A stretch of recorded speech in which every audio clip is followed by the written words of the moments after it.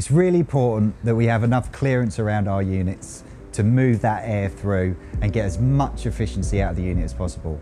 So when we install a unit in your home, we need a nice big gap behind it, at least 300 mil, and then we need at least a metre in front of it to get all that air out and away from the unit. Otherwise we get a problem with cycling. So if we have a barrier in front, like a wall, or in a tight alleyway or corridor, then the air can come out, deflect around the back and get sucked back into the back again, and it cycles round. And as this happens, the actual unit itself starts to freeze.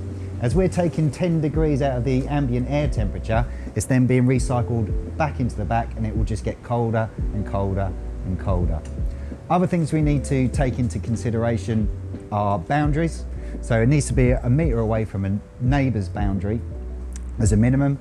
And then we have to take into consideration noise calculations. So we will work out how much noise this will make from a neighbour's window, and we'll do all the calculations to make sure that your unit is in the best place for your house and meets all permitted planning development legislation.